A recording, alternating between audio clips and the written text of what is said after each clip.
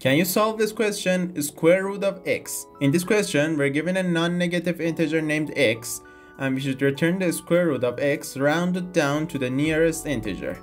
But keep in mind, we should not use built-in functions like POW or x to the power of half.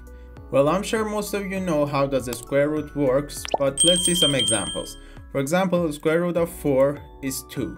But the square root of 8 is 2.8 and blah blah blah. But we should round it down to 2. So the output must be 2. So we can solve this question by having 2 pointers. Let's say our x is equal to 4. Then we'll write all numbers from 1 to 4. After that, we assign 2 pointers. First goes to first element and last goes to last element. And then calculate the middle like this. First plus last minus first, integer division by 2. So if we apply this to our question, it's going to be 1 plus 4 minus 1 divided by 2, which 3 divided by 2 equals 1 in integer division. So it's going to be 1 plus 1 that equals to 2. After calculating mid, there are 3 possibilities.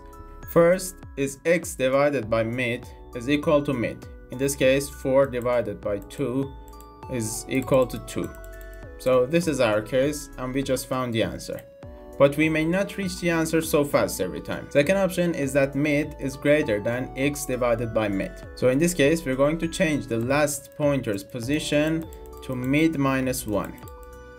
And the last possibility is that mid is less than x divided by mid. So in this case, we're going to change the first pointer's location to mid plus 1. And finally, if we couldn't find our answer in these 3 possibilities, we should return last.